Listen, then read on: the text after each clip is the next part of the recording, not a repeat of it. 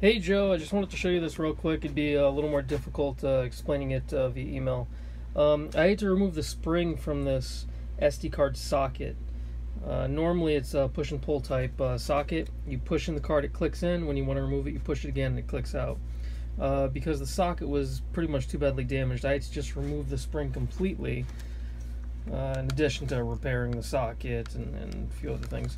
So in any case, I wanted to mention, kind of important so it doesn't get a card doesn't get stuck in here. I fixed the door the best I could for you.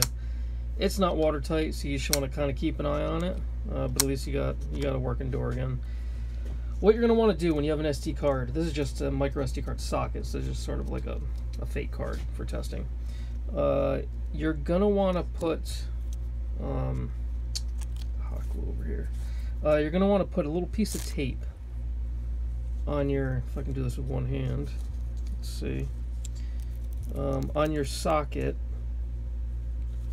This is just packing tape, it's just what I had, but probably you want to use a little bit of scotch tape or something like that, just on your socket itself, so you'll be able to yank it back out when you put it in.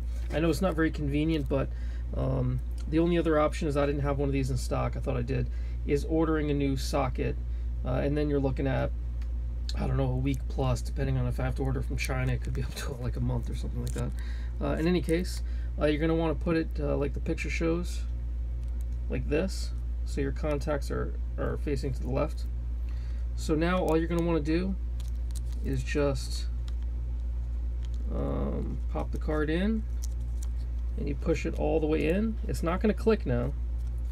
Push it all the way in and you're done. It's good. It's connected. Close the door.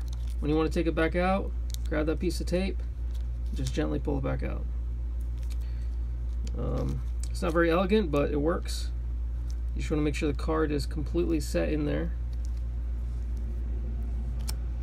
and then you should be able to update this, no problem. I was going to look at updating this for you while I have it here, and I'm not sure if I'm going to or not. If I can, I will, just so you know, but I'll let you know via email if I did that or not. Again, kind of important, you want to put a little piece of tape on there so you can get the card back out. That's all I wanted to mention. Seems silly, but you'll have a heck of a time getting the card back out, because it's not push-pull anymore. It's friction. It's a friction socket. So it just pops in there, and then you're all set. Let me know if you have any questions. Thanks, Joe.